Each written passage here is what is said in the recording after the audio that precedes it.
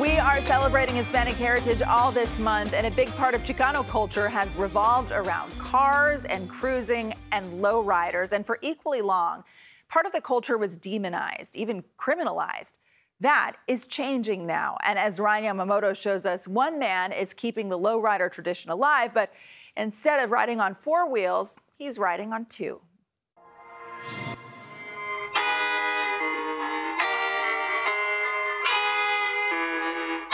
Low and slow, a perfect day to roll through the streets. It feels really nice.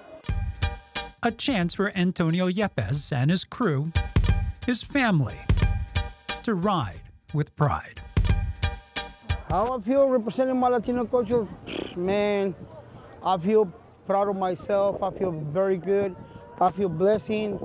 This is what I wanted to do, represent our culture.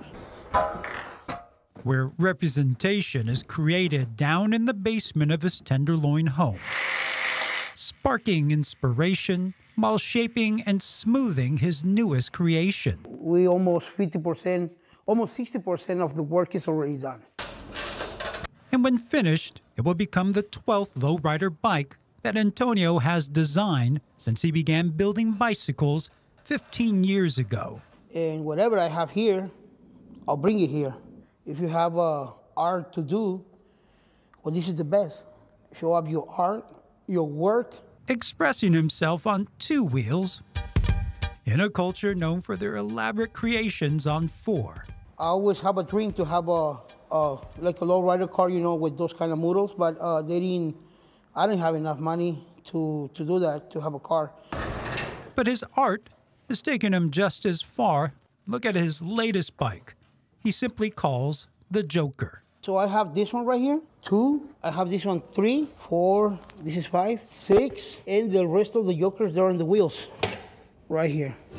A bicycle he uses as a show bike for display that's winning awards. This one already, 10. We got 10 already with this. 3rd place, 1st place. We have more 1st place than 3rd place.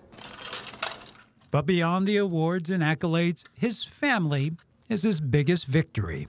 She's always right? Yes. Most of the time. Most of the time, yes. Especially when fine-tuning the bike that his wife Bertha rides. You know, when he needs help, because this is two people work, like you have to hold it. We always help each other. Everyone in our club helps each other with everything, so I love it. I love all this. That love reflected on the bikes themselves. This is my son, my little son, my wife, myself. A family that rides together, expressing their Latino culture through their club and crew, where everyone is included. You're the white guy. That's correct. I'm güero. Including Ryan White, who grew up in a Hispanic neighborhood in Southern California in the late 70s. It's the love of the culture that they see in me. I speak Spanish as well. My true love of Latino culture, I think, comes out. So they're not gonna care that I'm white.